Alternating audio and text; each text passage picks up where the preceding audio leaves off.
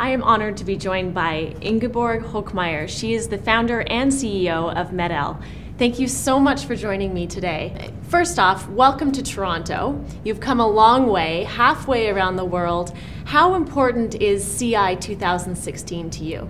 It is quite important. It's a CI conference, a big CI conference in a long series of such conferences that have been ongoing for many years. And it's a wonderful opportunity to meet a big number of professionals who are all here to exchange their new knowledge and the evidence that they have collected since the last meeting.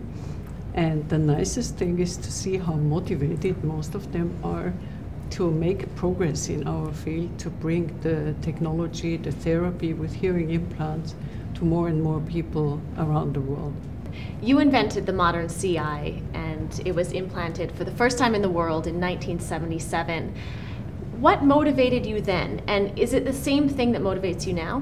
What motivated me and my husband then was stubbornness of the inventor.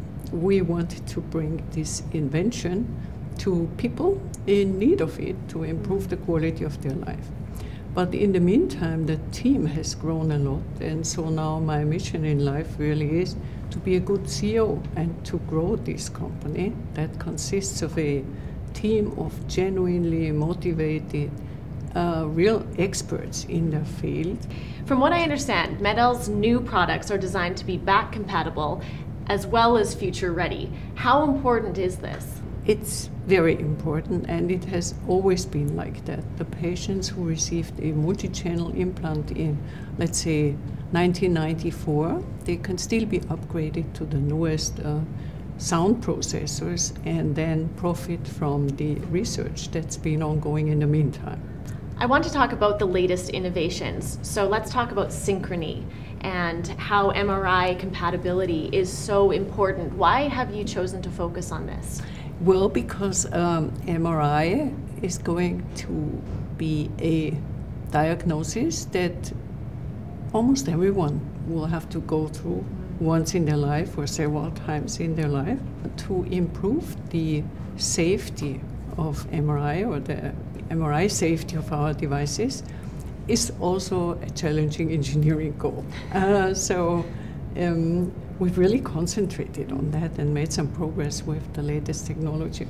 From what I understand, MED-EL invests 15 to 20% of the profits back into research and development. How important is this? And talk about the new building as well. Yeah, we've moved into our new R&D building, which allows for our about 180 people in R&D to have good communication, and it stands for transparency, that building as well, and for cooperation among the many teams in research and development. And R&D is the heart of it. It leads to innovation. We need to be innovative because the call is to increase value for patients at a good price. That's what we are here for, to enable bringing this technology to many, many people more quickly.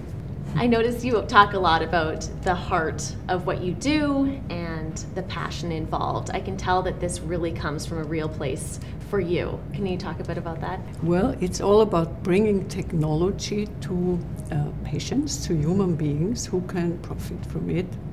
That's quite rewarding. And then hearing loss is a hidden disability, but many, many people suffer from hearing loss. And nowadays, it's really not necessary to remain with a hearing loss and not do something about it. It sometimes takes years for them to decide for an implant. They have questions, they have excuses, they have worries. And then when they do get an implant, they say, I should have gone for it much earlier. There is so much to gain and very little to lose. So they should go for a cochlear implant as quickly as possible when that child is still very, very young, because then it has better chances for good benefit quickly.